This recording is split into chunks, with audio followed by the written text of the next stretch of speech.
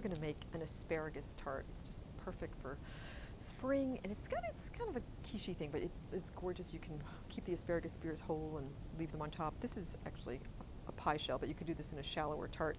The trick I want to show you is baking blind. Now, it doesn't mean that you're going to be blindfolded. It means how the baking is going to go. You're going to take a piece of parchment. You could also use foil, which is just as easy. And you're going to just press it into your pie crust. This is one that I made, but you could also use a store-bought frozen or the kind that you roll out and put into the pan.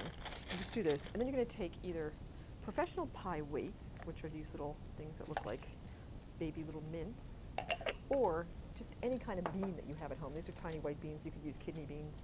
And just dump about a pound in.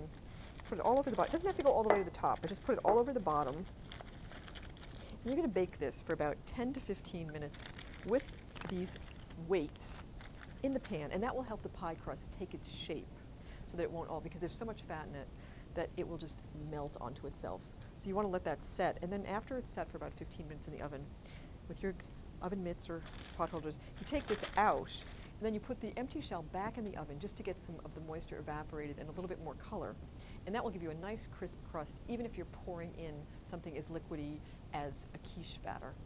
And that's what baking blind is. Susan Westmoreland in the Good Housekeeping Kitchen, helping you take back dinner time.